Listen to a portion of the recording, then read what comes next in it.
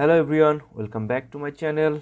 I am Tipu from here and hope all you are good. So today I come here with you to troubleshoot of SIM800L. Lots of you are suffer to connection issue with the ESP32 and you cannot connect SIM800L with the network. You cannot connect the SIM800L with the internet. Also, you cannot connect successfully with ESP32 to UART communication. So, today I will go through a deep dive of SIM800L and ESP32 step by step so you can understand if you see this video clearly.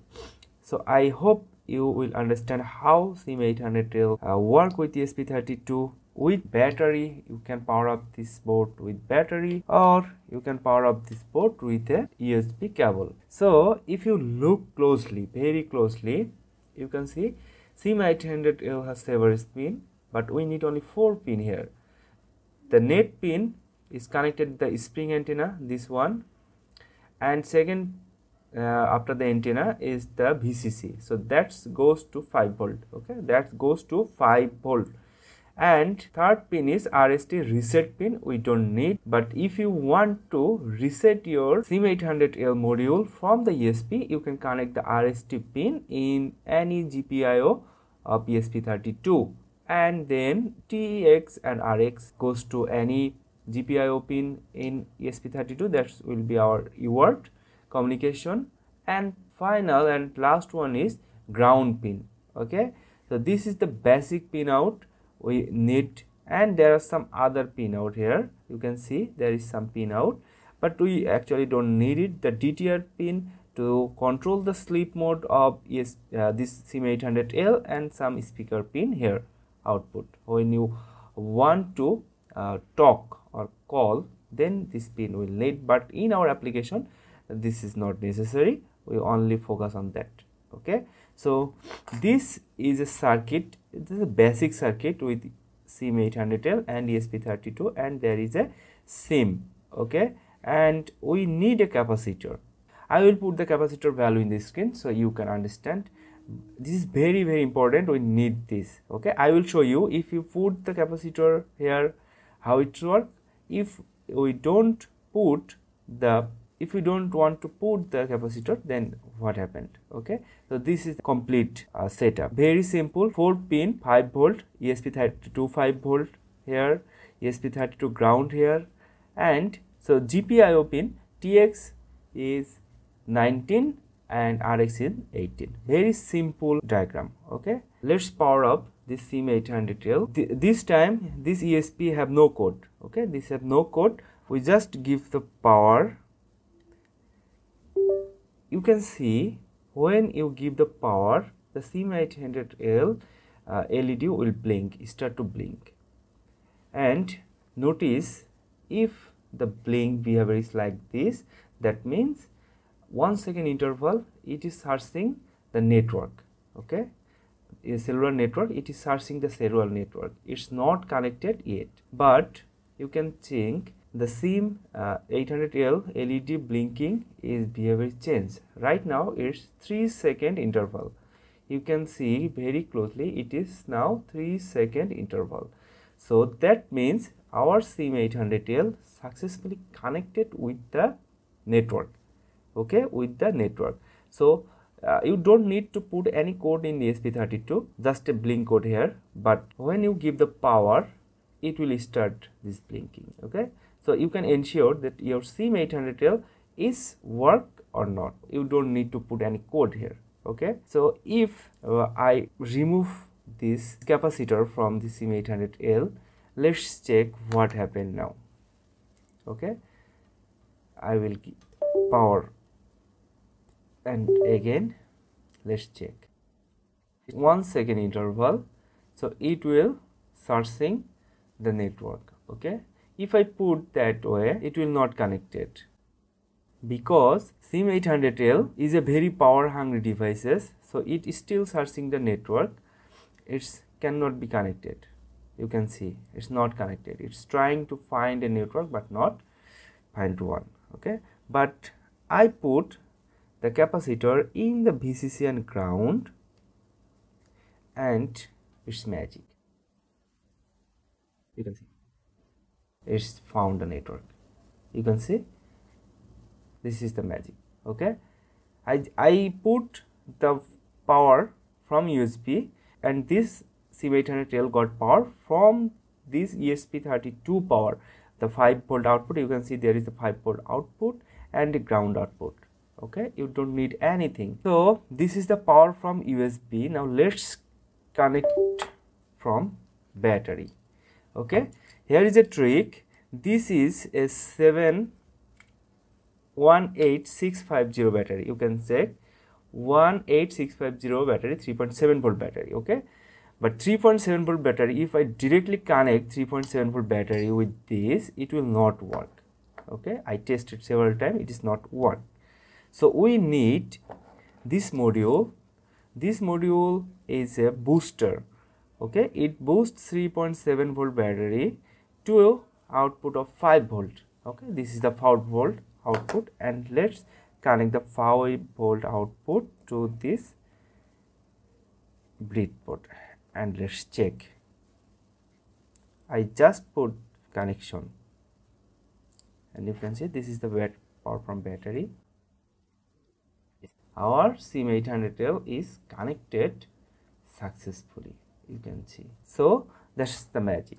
So this is a 3.7. If you connect directly 3.7 volt battery with this, it will not work. Okay, sometimes work, but definitely many of time it's not work. So we need a capacitor, we need a booster. Okay, and right now I will try some code to communicate with SIM800L and ESP32. Okay, let's what happened. I remove the battery for now, and of course you need to check the SIM card.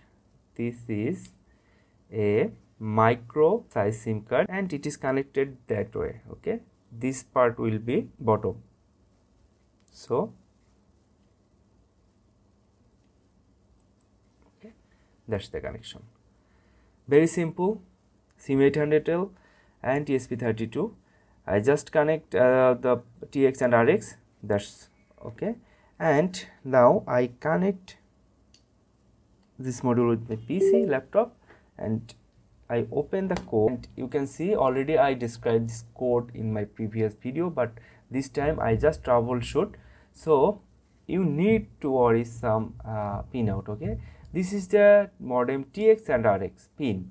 Okay, TX is connected to 19, SIM800L TX pin connected to ESP32 19 pin, and modem RX, that means SIM800L RX pin connected to 18 of SIM of ESP32. Okay, that's it. And you need to initialize the modem is that way. Okay, serial begin. This is the baud rate. Sometimes you change the baud rate, it will not work.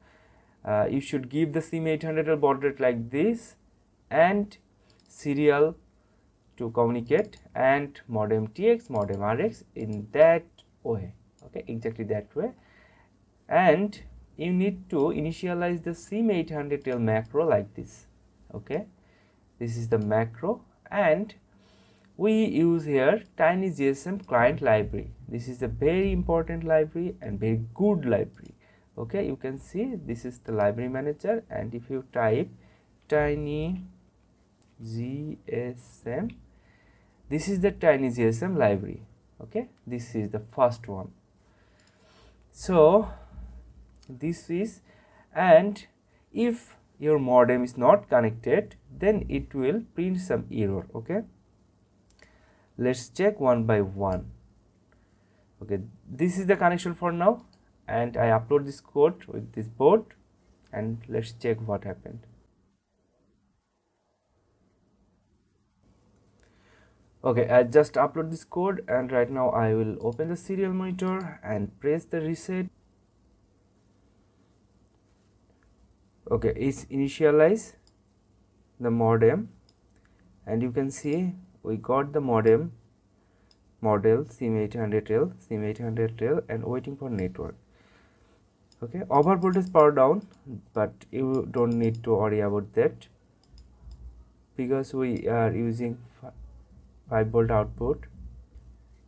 Working right this portion, we'll wait 10 seconds for here to connect the network successfully, and if the network is connected successfully, then it will print the success. Let's wait. And you can see it is success, network is connected, and print some IMEI operator and signal. This is also important. The signal quality is 22 is good. You can see the signal should be from 0 to 31. Close to 0, it is very good and stable. Close to 0, okay, and far from 0, it will not stable and it won't connect. Okay, so this setup is working. Okay, and right now I will show you some error you can found in your setup. Okay, I just remove the SIM card. Okay, and let's see what happened. Okay, it will waiting for network, but our SIM card is open. Okay, so it will not connected. It will not connect. After 10 seconds it will say it's failed. Okay, let's wait for it.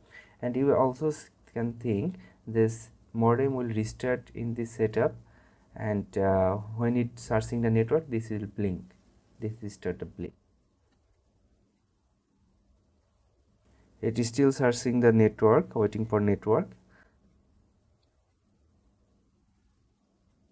You can say waiting network failed. So if your SIM800L not connected in the internet, you will see this type of message. Okay, I right now I will put back the SIM in the modem,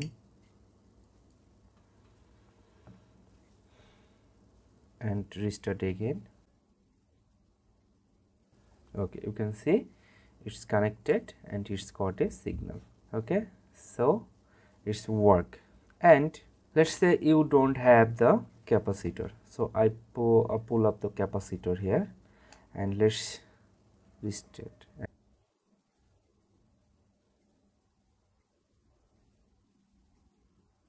Okay, it's already printed some garbage value because our SIM800L is need that power, but our ESP32 cannot provide it that much power. Okay, so that's why it's already printing this garbage value, and hope it will not connect it in the internet or network. Actually it is trying to connect, it is already trying to connect, but it cannot. Okay, it's failed, so it cannot connect it with the network. Okay, so we need the capacitor. Okay, you need this capacitor for your project. Okay, so I pull back and I again press the reset button. Okay, you see its network is connected back. So this is for today. Okay, so you can see how the SIM800L react with the power, how much power it's given. In the data sheet say SIM800L can pick 2 ampere power when it transmit the data, so it's a power hungry devices. Okay, so for battery power, so for battery you need to use this module. Okay, this is the power booster, and also it will charge the SIM800L when it is connected, and this battery will be charged when you power up this module from this USB. Okay, and you can put this to power up the SIM800L. And in our series we are using this board. You can already know this board.